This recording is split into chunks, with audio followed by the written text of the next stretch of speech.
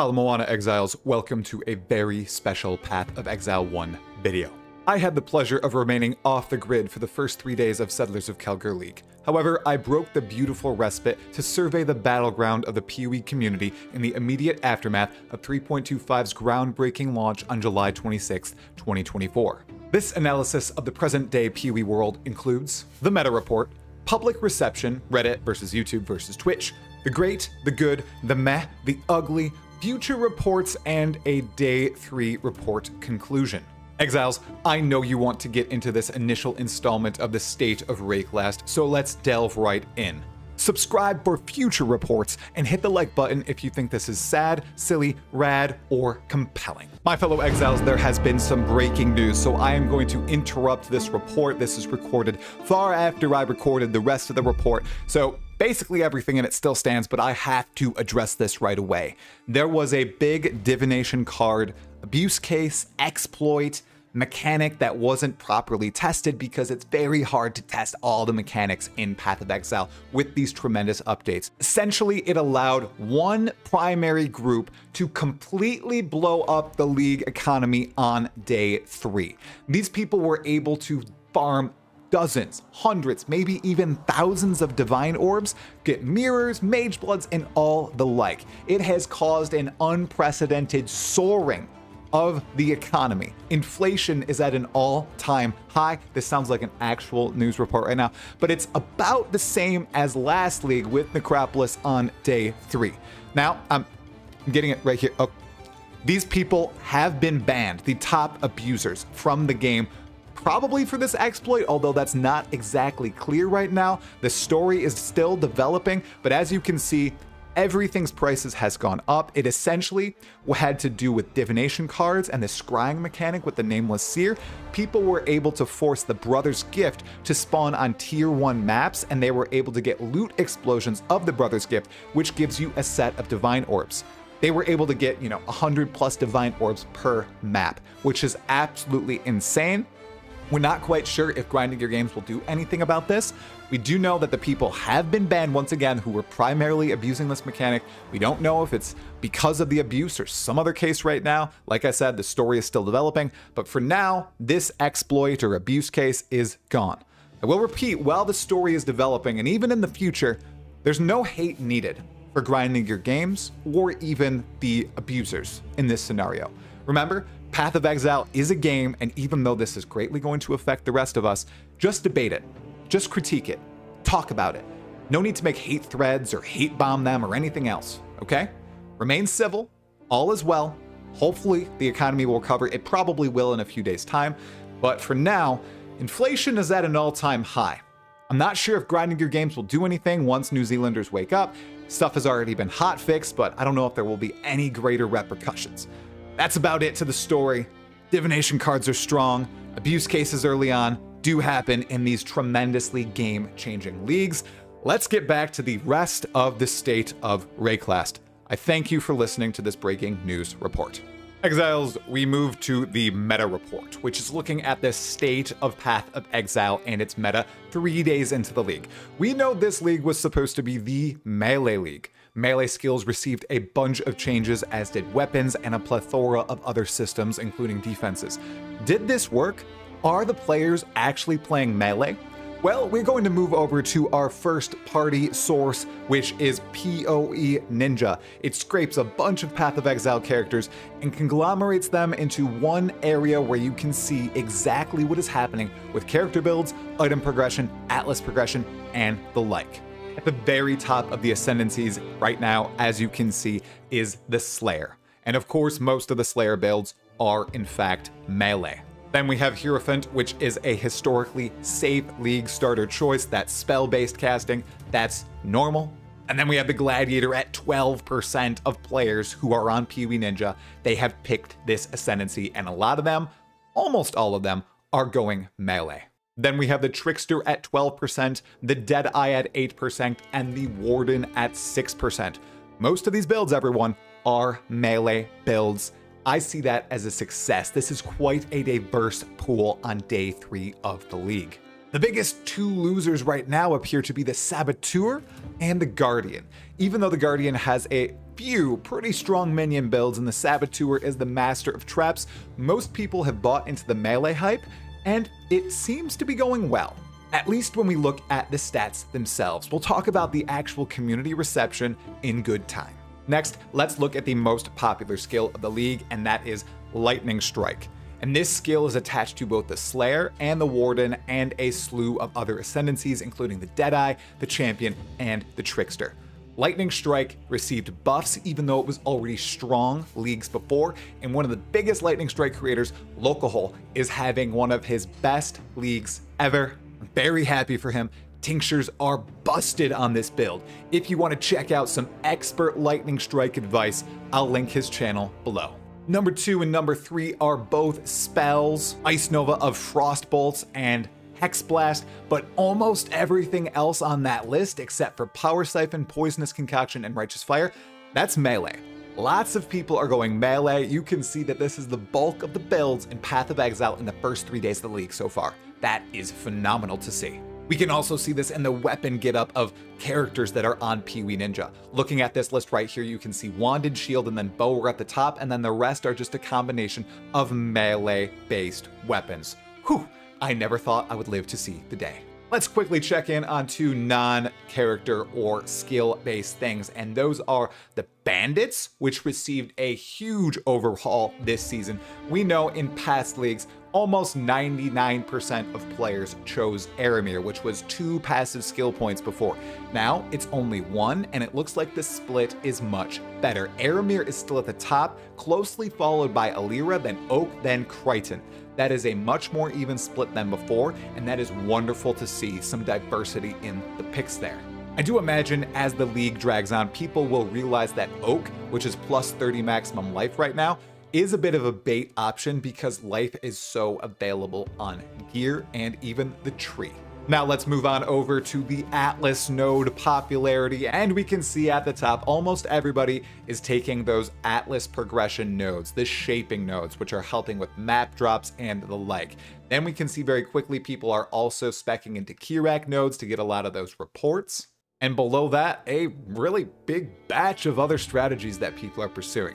There's not a lot of diversity in the Atlas in the first 3 days of the league. This is something for future reports that we really can dive into and observe. So by the stats on PoE Ninja, that is the meta report so far. Looking at it, it does seem like melee is doing well. It seems like a lot of people are playing melee skills. They probably are powerful. They probably are having a good reception, but let's actually go ahead and find out from the community itself. This is the testimonial part of the report, everyone. The State of Wraeclast is strong right now, and many people are enjoying melee. Well, not the people at the top. Lots of people at the top believe that melee still isn't in the greatest spot. And while lower plebeians like me are enjoying melee to a great degree, people who push T17s and Ubers on day 1 and day 2 still think melee could use some buffs. And this comes to a breaking point, everyone, because we need to understand that melee, the fact that it's reaching T17s and Ubers on day 2, that is an absolute gift. We have to be happy about that.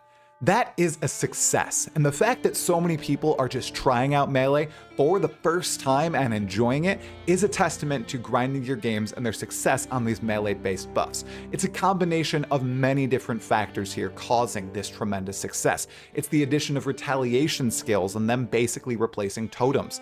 It's the way that banners work and how they don't actually die like old totems used to. It's the buffing of weapons, it's the buffing of power on the tree, it's the buffing of the numbers on the gems themselves.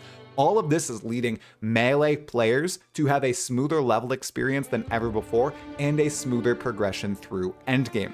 Remember, lots of power from melee skills still comes from the items themselves, unlike spell-based builds where a lot of that power is still derived from the gem.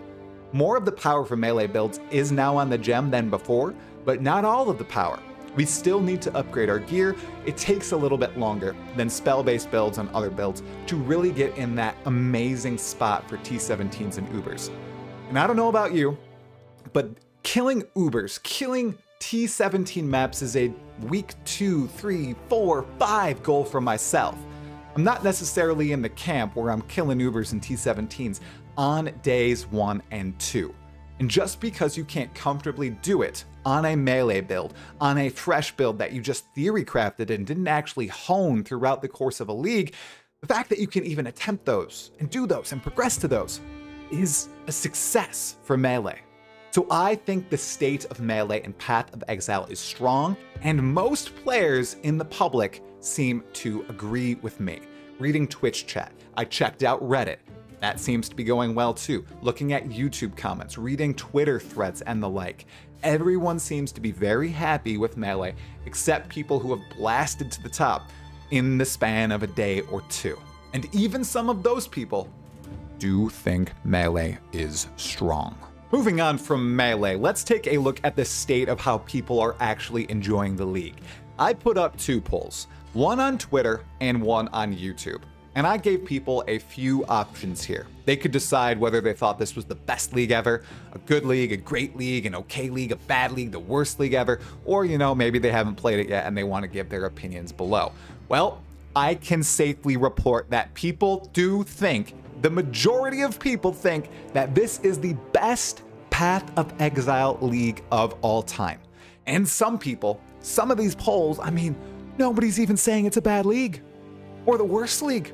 Usually you have some memesters voting in the poll. No, they want to make their voice known. They want to make sure GGG understands that this is a banger league, they enjoy it, and they want more of these in the future. The public reception to this Path of Exile league has been tremendously positive, and we can even see that in the Steam player charts. This was a record-breaking league for Path of Exile, which reached almost 229,000 concurrent players on launch day, and even on day 2, on Sunday, there were over 200,000 people playing.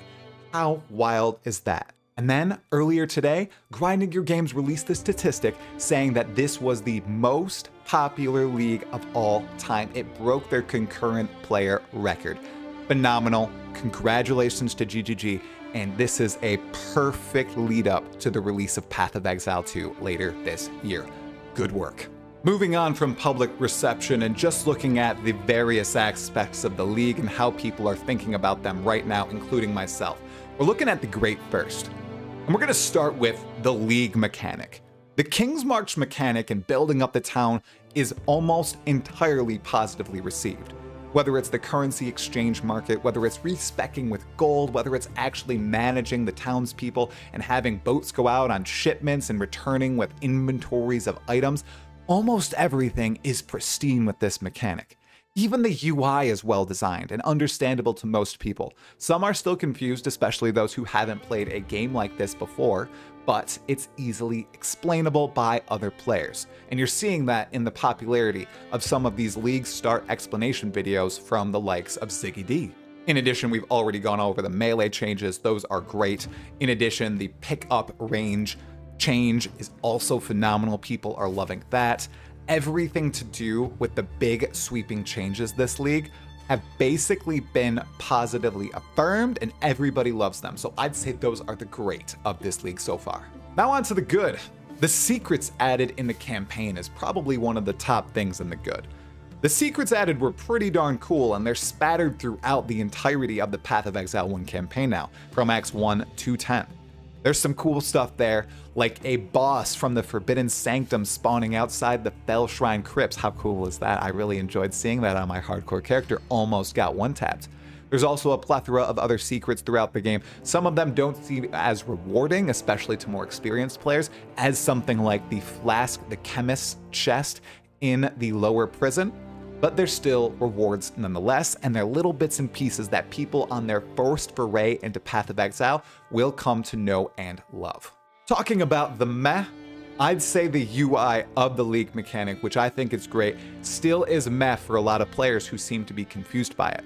So maybe there could be a little bit more explanation here, something along the lines of a video in-game, kind of like what Path of Exile 2 has with its skills.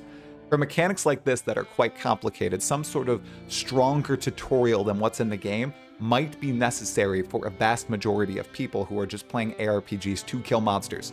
Maybe that's something that they can learn for in the future. In addition, In the meh category, there were a few changes that weren't noted in the patch notes, which I would say as a meh. Grinding Gear Games typically doesn't add every single thing in the patch notes, and it's not malicious or anything, I don't think. It's usually probably just due to it being forgotten by the developers themselves. Stuff like attack and cast speed no longer rolling on flasks is a meh thing, and it wasn't included in the patch notes, and it's a nerf to high-end players, especially those who use Mage Blood. It's still a very strong item, but that not being in the patch notes definitely did upset some people, and I put things like that under the meh category here. And now on to the ugly. It's the only thing that people have really been complaining about on Reddit, on Twitter, on YouTube, on my streams, and that is the power of the Bismuth or tornadoes. They seem to be absolutely destroying people, following them around when they're open inventories of items like in Ritual, and they make the area change its coloring so everything has a much higher contrast and it's harder to see mechanics and even your character. That seems to be the only thing that people are complaining about here, in addition to a few minor bugs that me, who's played for 20 plus hours, has not yet encountered. So I'd put all that under the ugly category here. This is a lot less than usual. If we would go back to Necropolis and talk about the ugly, oh my goodness, there would be quite the long list of things to talk about on day 3 of the league. In future reports of the State of Wraeclast, especially for Settlers of Kalguur, we're likely going to talk about how the mechanic itself feels after 2, 3, 4 weeks into the league and not 3 days. We're going to talk about how the meta evolves and changes, what builds shine out on top, which builds are completely broken, which are trash, and who were the true winners and losers of the patch, not only in terms of ascendancies, but skills and unique items too. These future reports are going to be on this channel, and if you really like them, they might come out more frequently than I'm currently planning. I can also recommend at least one other reporter who does something very similar to what I'm attempting to do here, and that's Sir Gog. He usually puts out an excellent meta report about 10 days into the league, then one a little bit later where he talks about all the ascendancies, the breakdowns, and the like in a very statistically oriented fashion via a PowerPoint. If you enjoy that sort of stuff, I highly recommend Sir Gog. I love the guy. I've been watching his videos ever since I started playing, back right when ExileCon 2019 was ongoing. So all in all, my fellow exiles, Path of Exile 3.25 Settlers of Kalguur has been a tremendous success. The positive reception is unlike any other in any recent league memory. People are loving this league. They're calling it the best league of all time. The meta seems diverse and vast, and there are lots of options that people still haven't figured out yet. There are lots of great things going on with the league, whether it's the actual mechanic itself, to those additions that will likely go core, like the respec for gold, like the currency exchange system, and a few other awesome mechanics. And we've also had very few bad things ongoing. They can be counted on one hand, which honestly usually doesn't happen when a Path of Exile 1 League releases. It's quite the relief. As a personal note, I would say this is one of my favorite league launches of all time. Not only because I'm having fun in the game itself, but it appears that the community is giving Grinding Gear Games a proper kudos here. Grinding Gear Games has done a stellar job with the release of this league. The mechanics are clean, any bugs are being fixed very quickly, and there are actually very few bugs in the game itself. With a game with so many moving parts, like Path of Exile, it is a wonder that they are able to put out updates every 3 to 4 months, especially while working on this sequel and standalone game, Path of Exile 2, at the same time. If they can truly continue to deliver on this cadence, on this scale, I believe they will have 2 of the best ARPGs and just flat out games on the market, and that is quite the feat to achieve. So no matter what you think about Settlers of Kalguur, whether you think it's the best league ever or just a good league, I know there's nobody who thinks it's a bad league out there. No matter what you think, just give everyone some kudos. You know, whether it's a comment, whether it's a like, whether it's you going and purchasing a supporter pack. Show Grinding Gear Games that this type of league, this type of amazing mechanic and level of polish will make you support the game. Will make you play PoE 1 in the future when PoE 2 comes out. When they see that financial bump and they see the player numbers remain steady in week 1, week 2, week 3, and beyond, they'll know that there is a massive interest in Path of Exile 1 and, of course, their future game, Path of Exile 2. This has been the very first State of Wraeclast. Thank you all so much for watching. If you liked the video, make sure to hit the like button. Make sure you subscribe to the channel for any future Path of Exile 1 and Path of Exile 2 videos, some of them being in this very professional style. And if you enjoyed this video, make sure to check out some of my future or past videos. Anyways, that is all for this video. Thank you all very much for watching. I will see you in the next report. Talakura, my fellow exiles.